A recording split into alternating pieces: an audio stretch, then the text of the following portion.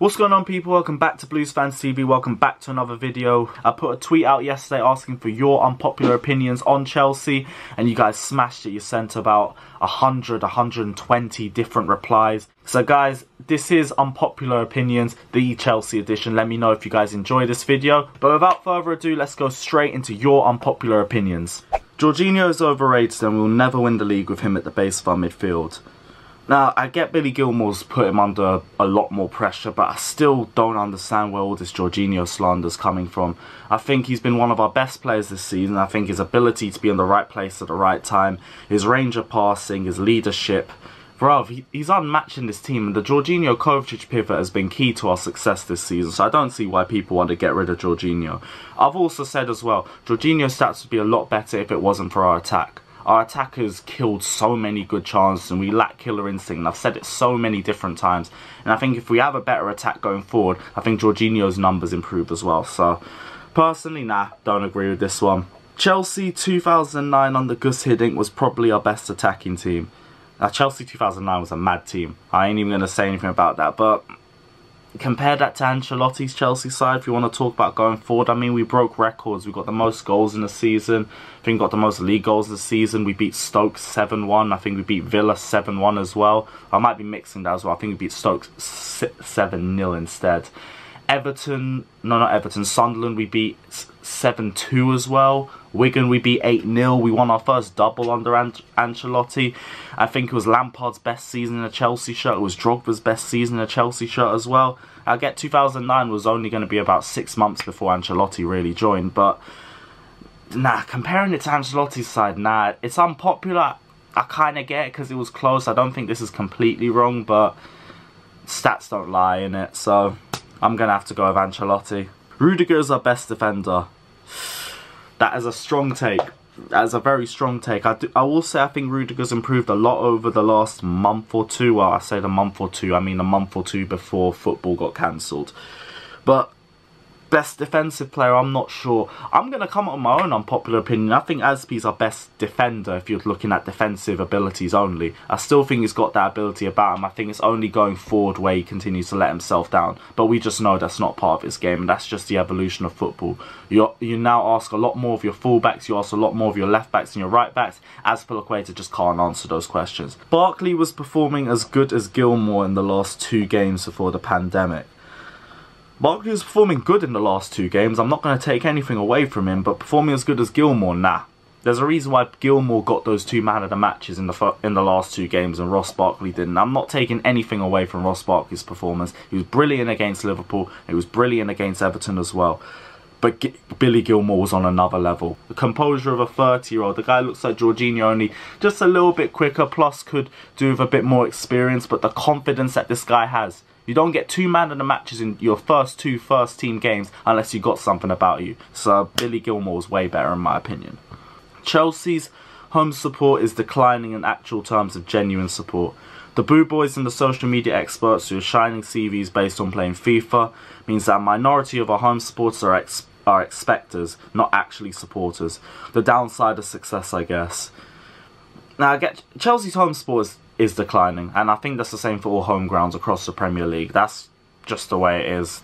There's more money in football. Premier League football's been watched all across the world, because there's more tourists that are willing to come down and watch Premier League football, but they don't understand the experience, they don't understand the chance, they don't really get involved as much. I'm not blaming tourism, because that's just going to come off as a little bit racist if I say that, but it's just an effect. It's just an effect, and you can't blame it. It is just an effect of what happens. Doesn't mean it needs to stop, it's just an effect. To call them expectors, though, based on success, I mean, it depends on which way you want to look at it. If you're an older Chelsea fan, you would have seen Chelsea at their worst and Chelsea at their best, and you wouldn't really be too angry at the position that we are. Whereas if you've come in the Roman Abramovich era, you are used to success, and when you see a lot of success, you do want to maintain it, and I don't think there's anything wrong with wanting to maintain success. Everyone wants the best for their club, so if you want to keep the success going, I don't think that's plastic or anything. Callum Hudson-Odoi still has a lot to prove and doesn't deserve to start yet. I think he'll get more game time now because Willian and Pedro look like they're on their way out, but if you're basing this off his performances this season, I kind of get you. Low-key, he is still coming off that Achilles injury, which is why I keep saying give him this season to recover. and I think he deserves that.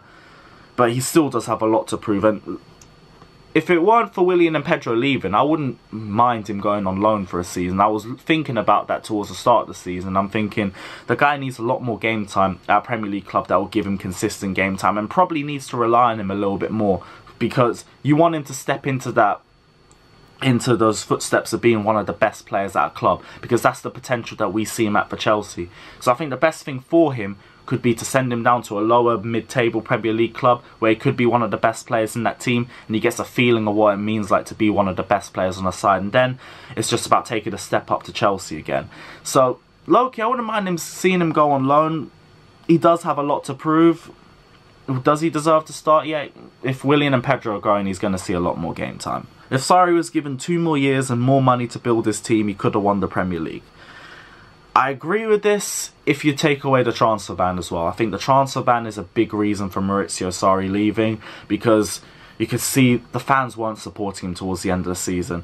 And I think if you see the way we were going into this season with no transfer ban and Eden Hazard potentially on his way out, I don't blame Maurizio Sarri for washing his hands of the situation and saying I can't really do much, because I don't think we would have done what we've done under Lampard, under Sarri. I think with a lot more youth players, I think with Sarri basically having to redo the entirety of last season where he was trying to transition the team, I don't think it would have worked. I also think, as much as I was Sarri in the whole time, the guy is very stubborn with his lineup. I don't think we would have seen a lot of youth players playing, or if they came in, they would have been integrated too slowly, and we would have just seen Willian and Pedro for weeks on weeks. So I really wanted to see Sarri succeed, but the writing was on the wall. It wasn't going to happen. I'm just glad he got a happy ending.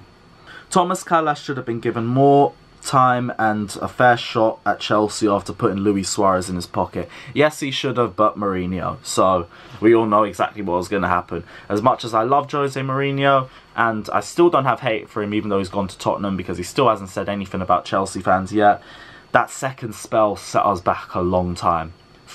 Just for selling De Bruyne and Lukaku on its own, it set us back a good 2-3 years, and we're still regretting selling De Bruyne. Thomas Kalas should have been given more of a fair shot. I think there's plenty of other players that also should have been given a fair shot and didn't.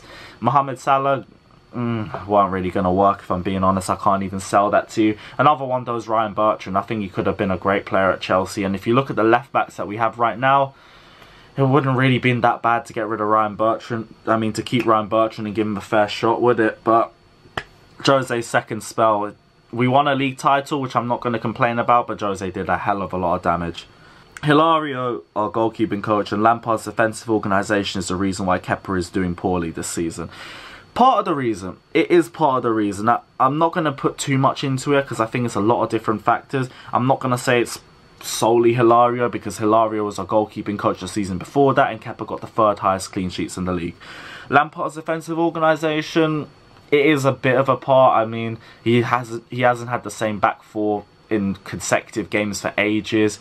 It is also partly Kepa's fault as well. It is also partly the defence's fault. But this is why I'm saying no one blame Kepa for it, because there's so many different factors to it. How can you just put it on the goalkeeper? There's plenty of other different factors to why we've been so poor defensively this season. And it's about 5 players' jobs to keep the ball out of the net, not just a goalkeeper. And I think everyone's made mistakes. Defensively, we've all been poor, and they all are to blame. KOVACIC is our best player this season. Bro, this ain't unpopular. I'm being serious. If you open up player of the season votings for Chelsea right now, KOVACIC wins by a landslide. If you opened it 3 months ago, he still wins by a landslide. Hell, if you opened it in October, probably still wins by a landslide. KOVACIC is our best player this season by a mile. Some opinions are mad. Some of them, we got a pretty decent discussion out of them, and I ain't even looked at the other half of them yet, so we're going to save that for another video as well, because this one's dragging on for a little bit. Let me know what you guys think about some of my opinions down in the comment section below. Let me know if you agree or disagree with them. Let me know if you guys have any other opinions down in the comment section below, if they're good enough or if they're bad enough. They might even make the next video as well. Let me know if you guys enjoyed this video. Don't forget to like and subscribe to Blues Fans TV as well, and we'll see you guys very, very soon. Up the Chels.